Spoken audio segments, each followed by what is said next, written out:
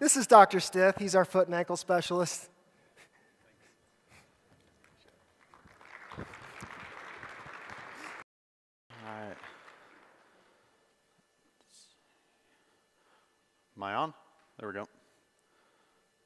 And there we go. All right. Good afternoon, everybody. My name is Andrew Stith. I'm one of the orthopedic foot and ankle surgeons with OCR. I'm going to talk to you a little bit today about Lisfranc injuries in the midfoot. And more importantly, when I'm done, you guys get to go to lunch. So we're going to power on through this. Maybe. There we go. So a little history. Lisfranc injuries were named after a French surgeon, Jacques Lisfranc.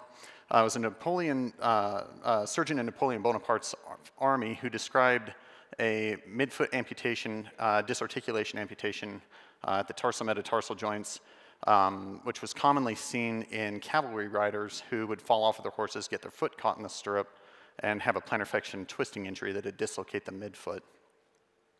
A little bit about the anatomy. The Lisfranc ligament itself connects the base of the second metatarsal to the medial cuneiform. The second metatarsal base acts as the keystone in the transverse arch of the foot, which is critical for maintaining foot alignment and arch alignment and preventing collapse.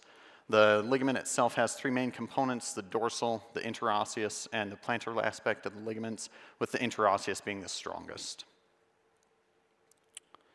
The overall incidence for low-energy Lisfranc injuries is unknown. A lot of times, this injury is simply written off as a sprain by patients. They don't come in to get seen, or it's a very subtle injury that gets missed. A couple of separate studies, one looking at collegiate football players, found about a 4% annual incidence for Lisfranc injuries. Another separate study from a single university institution looking at all of their athletes showed about a 12% incidence in all foot injuries that required treatment.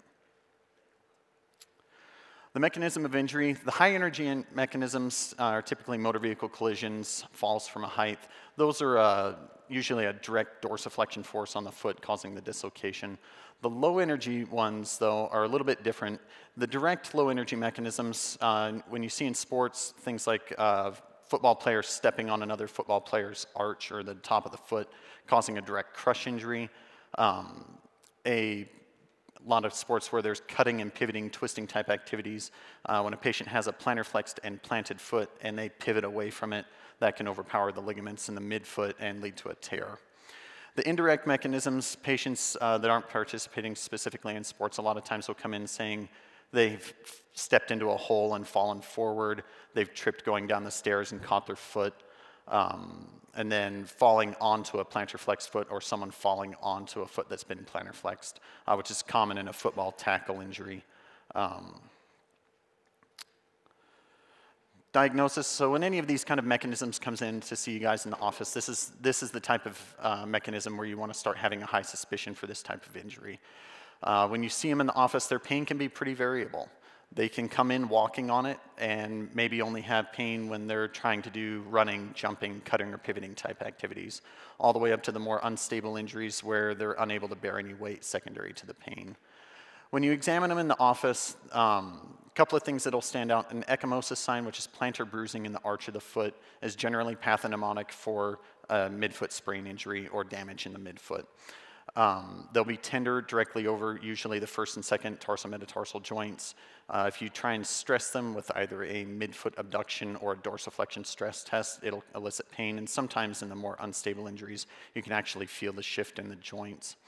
Also for maybe the patients that come walking in, if you try to have them do a single leg rise or a hop test, they won't be able to do that. Radiographic imaging is the first step after the examination. Biggest thing about imaging on x-rays, you want to get a weight-bearing x-ray. And the reason behind this is that provides a dynamic exam that can put pressure on the Lisfranc interval and show disruption in that space that you won't see necessarily on a non-weight-bearing x-ray. When you look, the findings that you're looking for, a flex sign is a small avulsion fracture off of the base of the second metatarsal, which the arrow points to here. Loss of the normal parallel alignment between the medial border of the second metatarsal with the medial cuneiform, and then gapping between the first and second metatarsal bases or the middle and medial cuneiforms. Any gapping, usually over about 2 to 3 millimeters, is considered abnormal. You do want to get a weight-bearing x-ray on the contralateral side, though, in order to have a normal side to base off of, because some people have just a slightly wider interval. That's normal. And then on the lateral x-ray, any loss of the sagittal malalignment where the dorsal metatarsal creates a step off that you see here, that's indicative of instability. Advanced imaging, MRIs are indicated in cases where if a patient's unable to, because of their pain, they're not able to bear full weight to get a weight-bearing x-ray, or they've failed reasonable conservative management, they're still suspicious they have pain in the region. That'd be a reason to get an MRI. In those cases, the MRI is going to usually identify tearing within the ligament, either within a portion, usually the dorsal, or within the central interosseous and plantar ligaments, or a complete tear. You'll also see bony edema within the second metatarsal base, medial cuneiform. CT scan can be beneficial, particularly in patients that can't have an MRI, people with pacemakers, et cetera. And these ones, they can be beneficial because especially if you have access to a weight-bearing CT scanner, those can also be a dynamic exam similar to a weight-bearing X-ray. And they can also show non-displaced fractures or the fleck fractures of the second metatarsal base. Management of the Lisfranc injuries. When can a Lisfranc injury be treated non-operatively?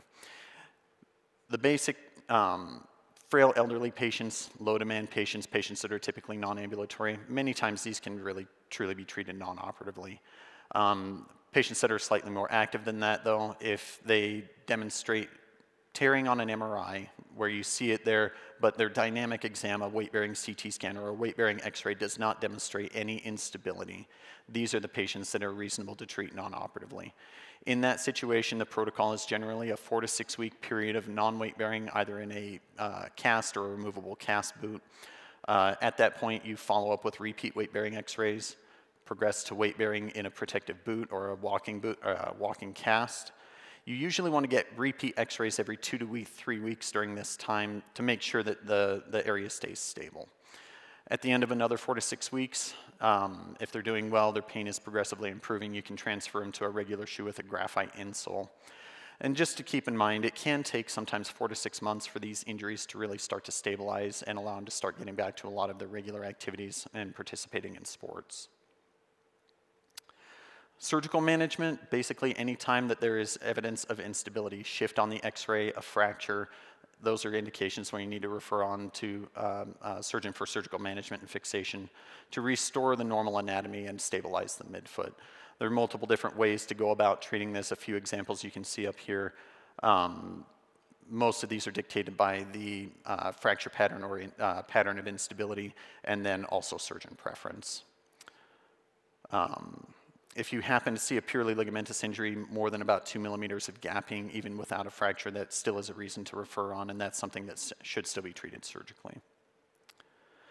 The long-term complications generally come from unrecognized injuries or delayed presentation beyond 4 to 6 months out, and usually what these go on to develop are post-traumatic arthritic changes, collapse of the midfoot, where really the only salvage option at that point is to fuse the midfoot in order to restore the normal anatomy again.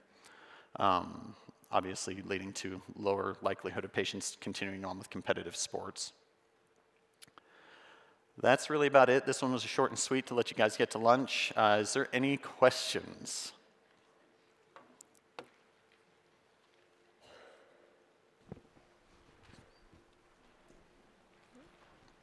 No? Excellent.